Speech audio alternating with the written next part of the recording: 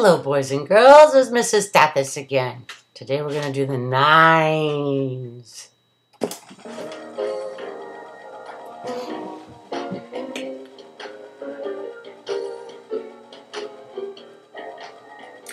There's a trick that makes it click.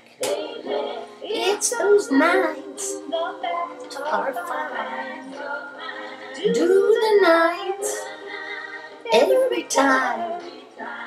Practice patterns in the products of the nines. The nines, they share a secret. The products share a trick. They're all two-digit numbers, and the pattern always sticks. The digits add to 9 each time, no matter what the fact. Just find the number that comes first. What do you think of that? There's a trick that makes it click. It's those nines, those facts are so fine. Do the nines every time. Practice patterns in the products of the nines. Suppose you want to figure out what is 8 times 9. The product starts with 1 less than the factor that's not 9.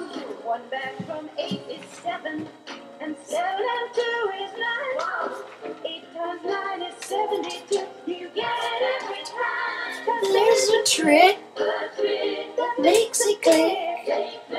It's those nines, the facts are fine. Do the nines every time. Practice patterns in the products of the nines. How do you use the pattern to figure 9 times 4? Count back to 3 So easily, now think of how much more to add the 3 to get the 9. You know the answer 6. So 9 times 4 is 36. A nifty little trick. There's a trick that makes it click. It's those nines, those facts are so fine. Do the nines every time.